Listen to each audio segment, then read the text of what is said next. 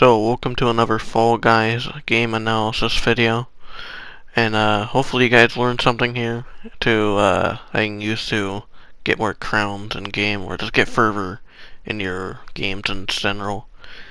And let's get into it then. So, we're starting off with Hit Parade, which I don't believe I have covered yet, and there are some tips I can give you. Also, I'm playing with Generic Gamer. I don't have a angle on him at the start of the countdown, so there will be one next round though. Don't worry, you'll get one. So yeah, you want to jump down there. Sometimes you go ragdoll, it's absolutely random, but it's faster to go down. I recommend not trying to go for the middle spinning part there, because people on the other side are probably going to be pushing on it, so it's a lot easier to just not. And try to time this section well, because first place can easily be taken from you if you don't time that right. And also a tip for anybody who just decides to stop walking: keep walking. Because I fell behind there mainly because this guy stopped walking right in front of me. But yeah, just stop if there's a one of the beams are near you, because it's faster to stop instead of walk into it and go ragdoll. Anyway, we got roll on. Roll on I just have like no tips for, so I'll give you something though, I'm sure. So yeah, there he is, Generic Gamer. I don't know who he is, by the way. Don't worry, I don't know who he is. So basically, just like do the same thing as roll out, except with like triple the amount of players.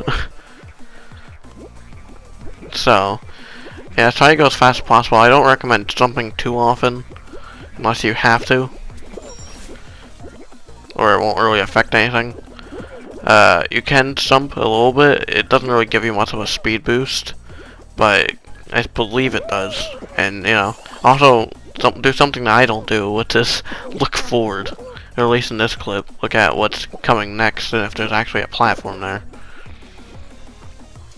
So that's very useful to use your eyes. I recommend doing that. This section, it's like the fruit suit, don't constantly jump or anything. And while you're going down on one of those platforms there, you can jump to get a little bit of a speed boost. So finally I get to cover the Slime Scraper, which I've been wanting to cover for a while now, because the amount of this complexity to it, and this, there's a lot of things that you can do in this. And, yeah, so at the start here, a lot of people jump on the first flipper, which I just don't do. I always jump on this one, and apparently nobody in this lobby knows to do that though. Just try to time those platforms right. If you stick to the left edge of where that swinging beam is, you will not get hit by it. And you can dive there. I recommend, if there are a lot of people on the conveyors, I recommend jumping over the part where there is more conveyors, because people can grab you and make you fall. And what I do is I jump on the blade, or you know, spinning part there, to get to the next level. It can be difficult. You can dive under the swinging rods if you time it right. And I just get unlucky here. I recommend taking this flipper right here. It's pretty good. And it's pretty rare to get hit all the way through like that, but it's possible. And just try to time that right. Getting hit by these flippers is not a bad idea, but you can also get hit by the little bouncy objects. And we get lost tempo again.